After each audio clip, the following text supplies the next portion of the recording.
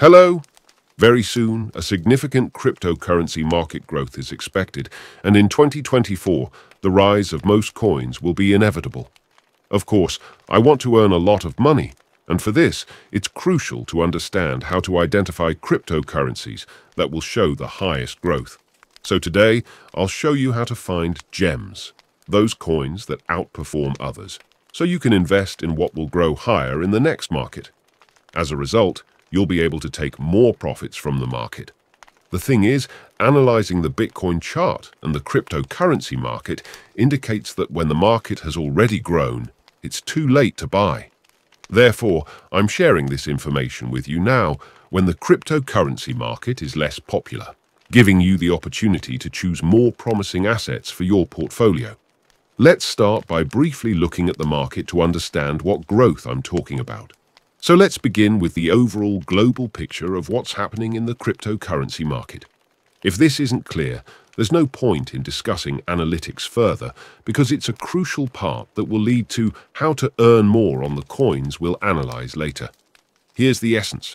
The market goes through cycles lasting about 4 years.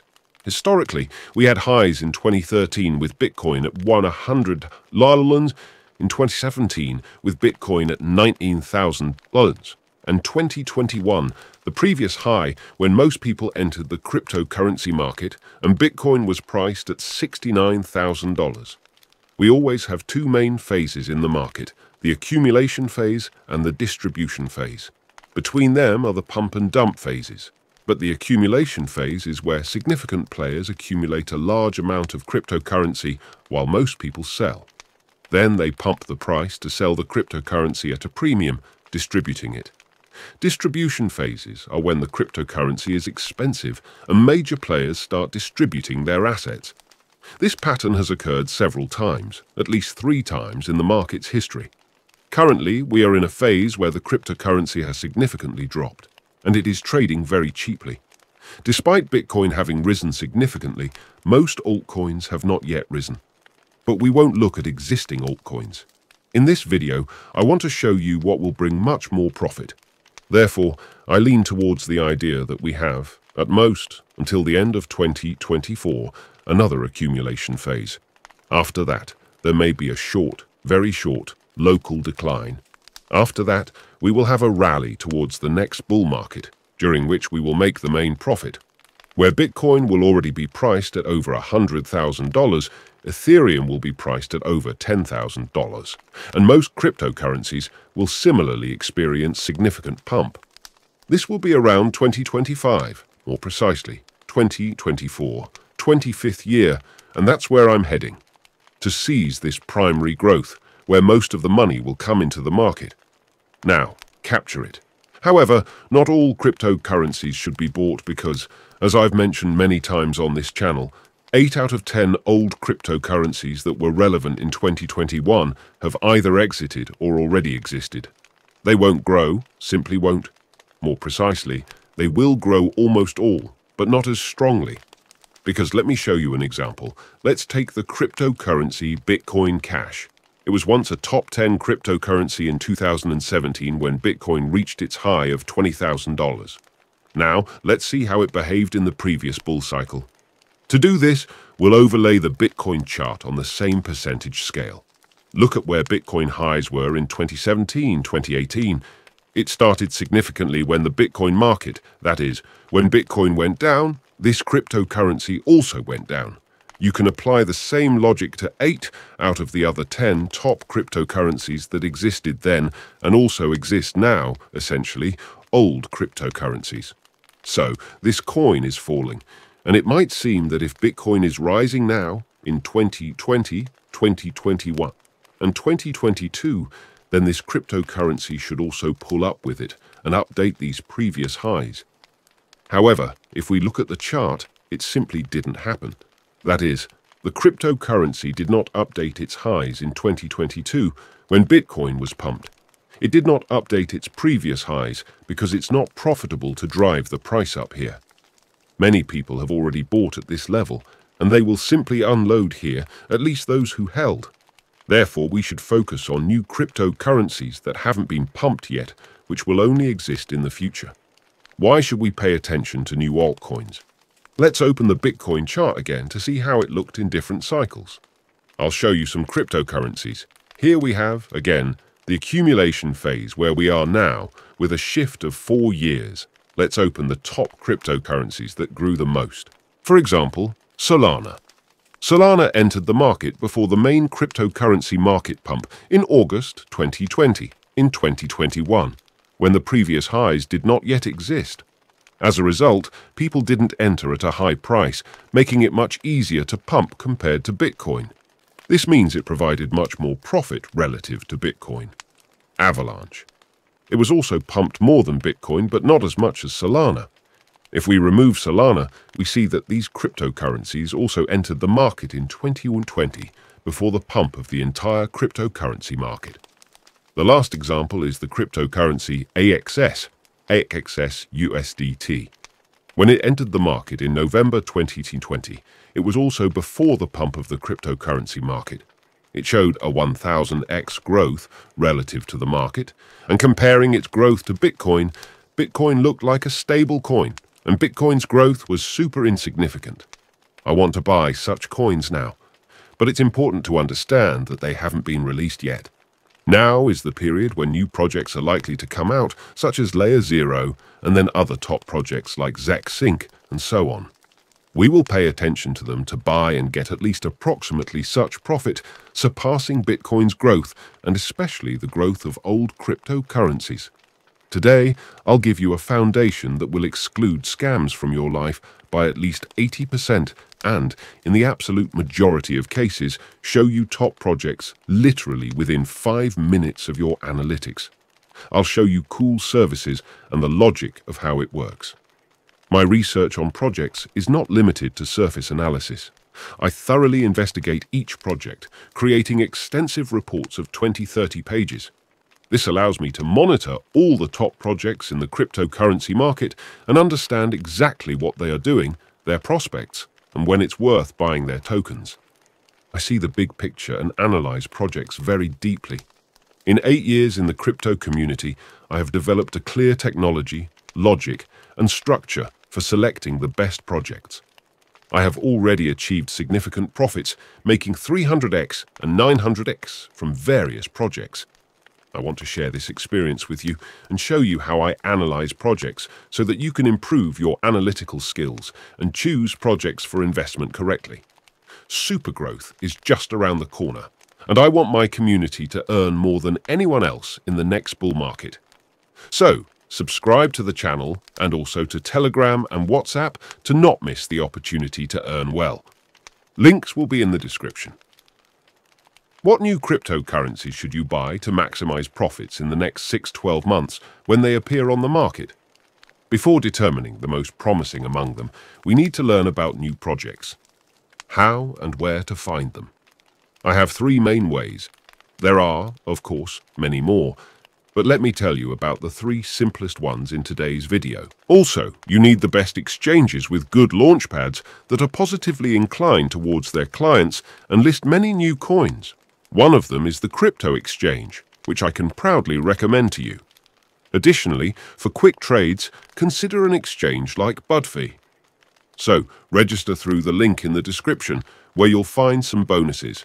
Come and see what bonuses are available there. We won't linger on this for long, but it's another alternative way to discover, participate, and quickly invest in new projects. The first is searching through Twitter. The second is searching through investment funds in these projects, and the third is searching through the so-called launchpads on exchanges, or, in other words, through launchpads in general. Let's go through each option in order, devoting only 1 minute to each, because what's the point of analyzing something if we haven't found anything to analyze yet? In general, the first option is Twitter. There, you need to follow top projects and keep an eye on their announcements simply in your feed. Many projects form partnerships and share them on Twitter. You can discover numerous new projects in your feed that you will then need to check for their prospects using the analysis method we will discuss soon. You should have a base of over 300 subscriptions to top and simply good projects. The next option is investment funds. When a fund invests in a project, in 90% of cases, it happens at an early stage of development, which is precisely what interests us. Projects at an early stage anticipate the future growing market. There is a free website called cryptofundraising.info where investments in projects are compiled. You can click on each project and further analyze it based on metrics and steps that I will tell you about in this video. This way, you'll have a list of projects that have just appeared, don't have a token yet, and can be caught quite early. Those who are in the project earlier always earn an order of magnitude more than those who simply buy from the market. The last option in today's video is the fastest. These are launch pads on exchanges. The advantage is that you won't have to wait long for the coin to launch. You can buy it in about a week and sometimes even less after learning about it. In other options, it can take a month and sometimes up to a year because the project is at an early stage. However, if you look at projects on launch pads, they are already ready for a low start to enter the market next week within the launchpad. As part of the launchpad, the exchange prepares a small advertising campaign for the new token project, launching its trading on its exchange. The exchange doesn't list everything, and there are often more reasonable and selective projects there. I would still analyze them to understand what to expect from them now. Before we delve into a project, we need to consider 4 main indicators. There are over 100 of them and ratios that can be considered, but 4 basic ones are necessary to quickly filter out about 80 or even 90% of the market garbage. I come across 10 projects every day, and if I don't have a filtering mechanism, which I will share with you now, there simply isn't enough time in a day to understand everything.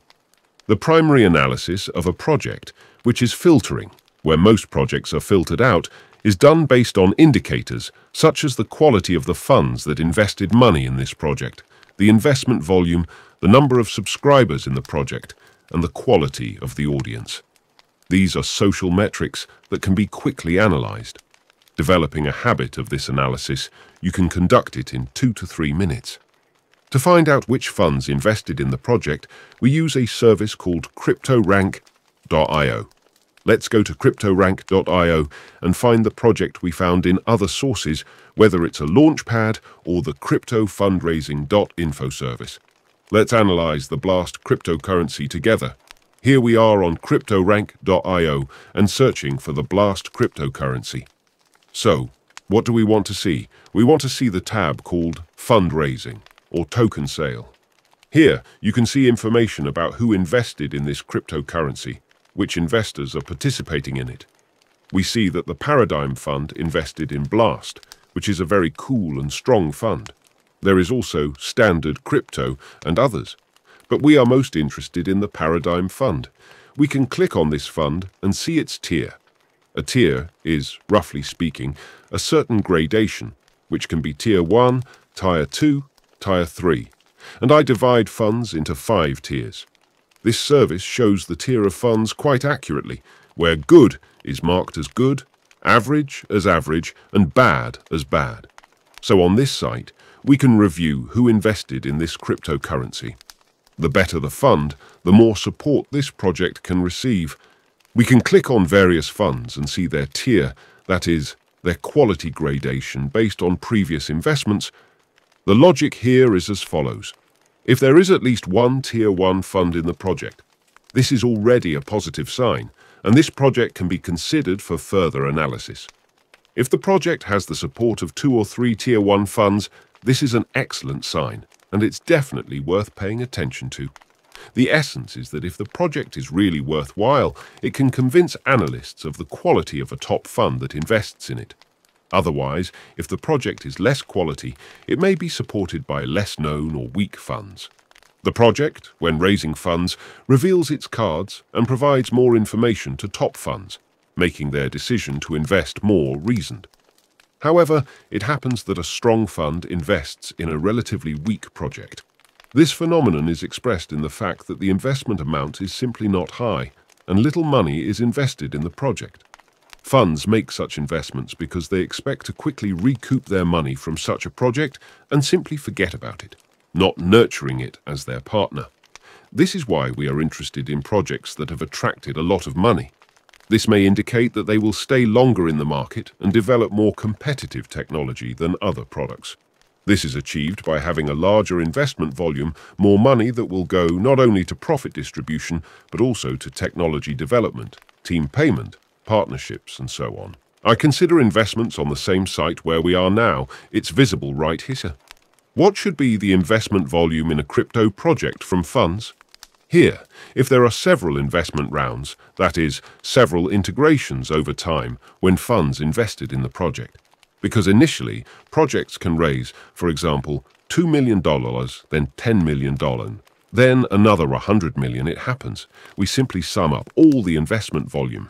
So here, we see that $20 million has been invested in the project, for example. And that's not bad, I'll say. It's normal. And in general, I have such a rule. If a project attracts more than $100 million in investments, it's a top project. If it's more than $50 million, it's a good project. If it's more than $20 million, it's a normal project. Everything below I skip, except in exceptional cases if I have significant reasons. From other sources, I conduct a more detailed analysis. I compare the investment amount specifically with those who made this investment. If T is 3, 4, 5, generally, not the coolest funds invested here, then this money is worth nothing. Such funds will be interested in quickly selling their tokens at 5 to 10x and simply forgetting about the project without making long-term commitments. For example, if quality funds invest early in a project, they are interested in significantly boosting the project and thus earning more. If we get into the project early, we can also profit from it. By the way, I will leave links to all the services I showed you today in the Telegram WhatsApp channel. I will also add a few life hacks there. How to use them, why I'm doing it this way, not just dropping their description in this video. This is because I want you to join my Telegram or WhatsApp channel and subscribe. There is a lot of information there. If you do this, I will be super grateful. Let's move on to social metrics and why this metric is important. Here, I pay attention to the number of subscribers a project has.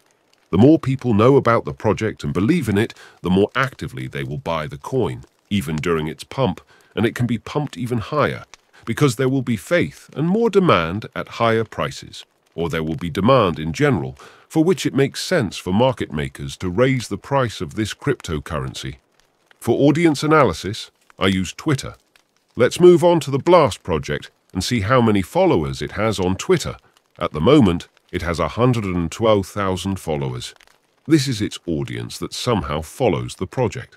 Some of them may be bots, and in general, this is, roughly speaking, an audience with which the project can interact more actively. Here's my rule in audience analysis. Over 500,000 followers is an excellent indicator. Over 100,000 followers, as in this case, is a good indicator. And over 50,000 followers is a normal indicator. Anything below, I either skip or conduct a more in-depth analysis in exceptional cases with significant reasons. The number of followers can be easily inflated, and this can distort the real figure. So, it's important to check for the presence of crypto followers, not just their quantity. For this, I use the twitterscore.io service, and it shows the coolness of the audience and the presence of a crypto audience. When we want to check the quality of the crypto audience, we first copy the project's handle on Twitter. Here, we leave all the text after the E symbol, highlight it, and copy it.